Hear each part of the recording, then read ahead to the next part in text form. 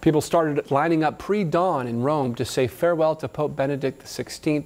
65,000 mourners paid their respects yesterday and thousands more today. Yeah, that's far more than many officials expected, as the public pays tribute to the former pope who spent his final years away from the public.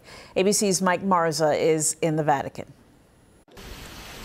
For a second day, mourners lined up to pay their respects to Pope Emeritus Benedict XVI. He was such an important and incredible man, and especially for Catholic religion. I actually admired him, and he's a very courageous man. Very simple. The body of the retired Pope lying in state at St. Peter's Basilica after his death on Saturday at the age of 95. The former pontiff served 8 years before stepping down in 2013, citing his declining health, becoming the first pope to retire in more than 600 years. Pope Francis, who will preside over his predecessor's funeral mass in St. Peter's Square, is now 86, 1 year older than Benedict was when he retired.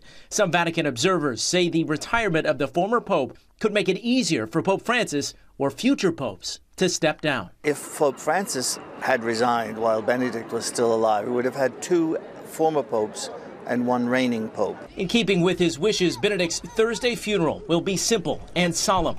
The only official delegations will be from Italy and Benedict's native Germany. The United States will be represented at the service by the U.S. ambassador to the Holy See. I think that simplicity, that solitude, the interior life, his study, his prayer, his humility.